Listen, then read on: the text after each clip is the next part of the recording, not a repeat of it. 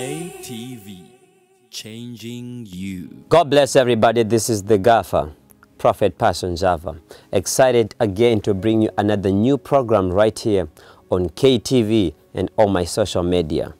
I'm just excited that Jesus is the reason why I'm sitting here to give you a message.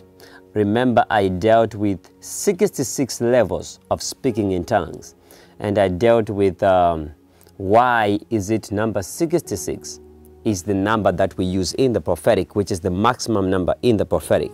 And I told you, if you read the Bible, you're going to see that the Bible has got 66 books, because the prophetic maximum number is number 66.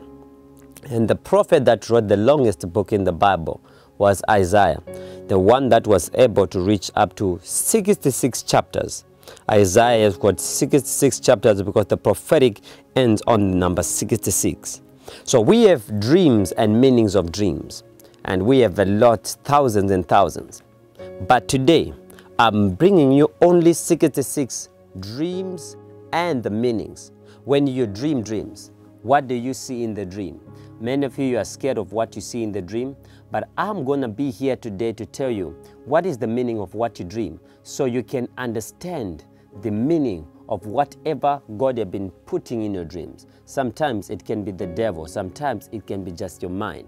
So I'm going to be dealing with this so you can become into be set free. God can set you free and put you where you belong, where you need to be, so life can be easier for you. Number one, when you are dreaming dreams, let's say you dream of a castle. A castle represents responsibility. There is a big work ahead of you. God is going to put a lot of stuff in your space so you can take off everything. So number one is castle. You just have to start preparing for the next responsibilities God is going to give you. Number two, when you dream of a volcano. A volcano represents a lot of things. It represents arguments, it represents drama, it represents fights, it represents hell. It can be the enemy attacking you. So before God allows him to attack you, God brings you the message so that you can prepare for the battle. Remember, Jesus says, Peter, the enemy have asked it of you, but I prayed for you. I've already covered you. So God always forewarns you so that you are already forearmed. So volcanoes represents all that. But if you go to a valley, the valley represents a lot of things. One of those things is valley represents inferiority complex. It represents yourself having low esteem for yourself, looking down at yourself, despising yourself, never thinking that you can be someone in life when God already placed you somewhere. And many people, they don't understand the difference between inferiority complex and humility. They think if I'm looking down on myself, I am humble. It doesn't work like that. You must see yourself as you are. Hypocrisy is to put yourself where you are not. So if God puts you in the high places, see yourself in the high places. If God puts you in the lower places, put yourself in the lower places. So that's the interpretation of that. But we go to boots, shoes, sandals, slippers, depending on what exactly are you wearing. But mainly it represents authority. Anything that has to do with shoes, slippers, whatever in the feet, it represents authority. Remember, God says to Joshua, wherever the soles of your feet shall tread upon, ye shall possess. Wherever the soles of your feet shall step upon, ye shall possess. Why? Because authority is upon the feet. That's why when the devil stole authority from Adam and took the keys and the power from Adam to dominate on the earth realm, before God removed from the garden, he knew if the devil can step on the planet earth, he is going to possess it with the power that he took from Adam. So what did God do? God said, from today, snake, you shall not use your legs again. No foot shall touch the ground. You shall go on your belly. Why? Because if he was going to step, he was going to possess and dominate. So shoes, slippers, sandals, they all represent authority. If it is a high cut, that's big authority. If it is low cut like this, it also represents that you are limited in your authority. So mainly it depends with what exactly are you going through. Number 5, when we talk about jeans. Jeans, if you dream yourself wearing a jean or you see yourself wearing a jean, it represents endurance. It represents endurance.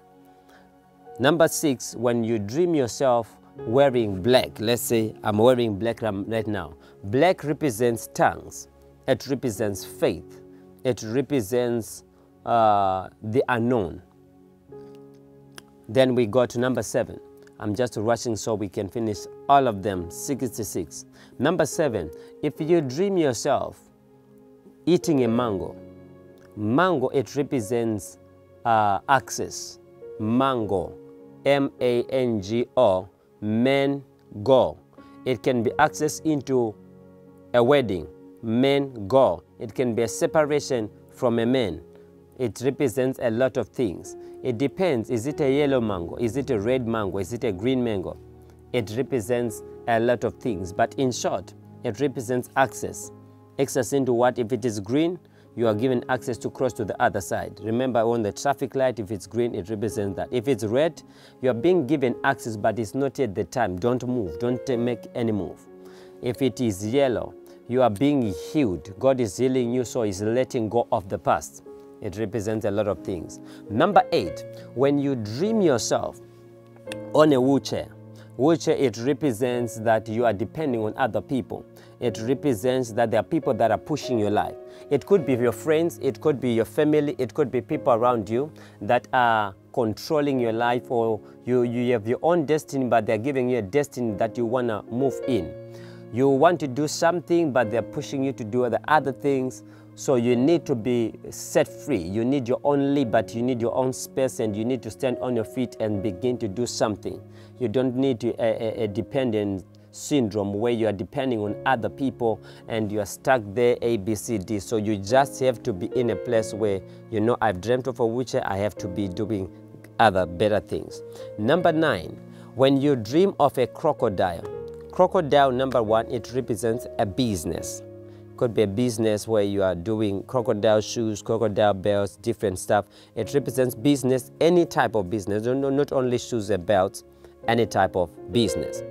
It also represents the spirit of Leviathan. If you read the book of Job chapter number 41, it exposes the spirit of Leviathan like a crocodile, which is a water spirit and a ground spirit. Then, number 10, when you dream yourself seeing an eagle represents the gift of trance. God will be moving you from dreams or visions into trance. A dream is when you see things happening in your dream. A vision is when you see things while you're up. But a trance is when your spirit comes out to experience it. Like Ezekiel chapter number 37, it says, and the hand of God was upon me, and the Spirit of the Lord took me into the valley of the dry bones. He experienced it. It's a trance. Number 2, the eagle represents the prophetic.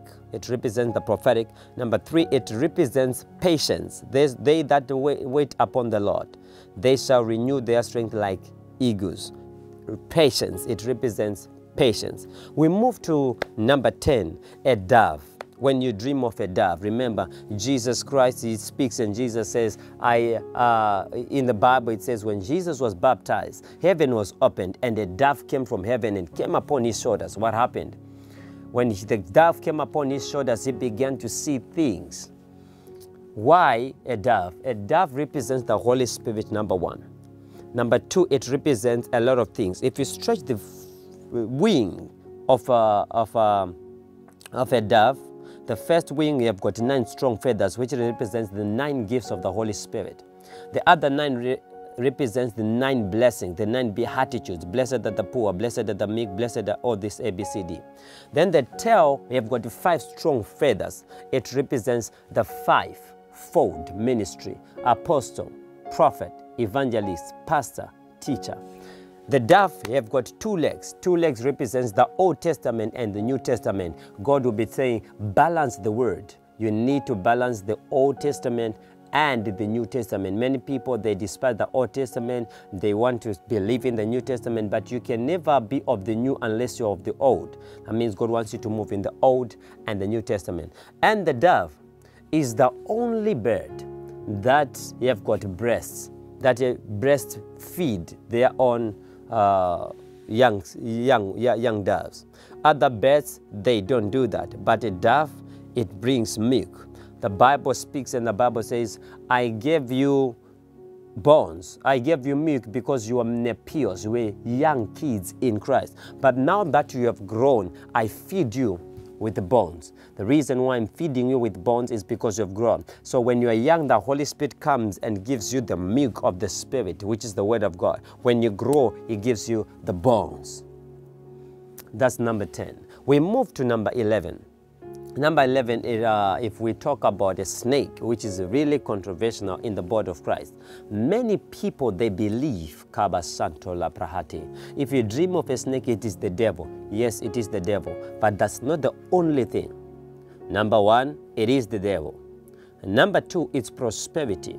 That's why to buy a belt that has a snake skin, it's so expensive. It represents prosperity. Number 3, it also represents deliverance. If you are in a season where God is delivering you, you wonder, I'm speaking in tongues, I'm fasting 40 days and nights, I'm in the spirit, I'm dreaming a snake, what's happening? It also represents deliverance, especially from death. That's why when people were dying, the Bible says Moses lifted up a snake. And what happened? Whoever looked at the snake survived from death. So it also represents deliverance from death. So it depends what type of a dream are you having. Then number 12. Number 12, if you dream of a cattle, an ox, a bull, it represents, number 1, evangelism.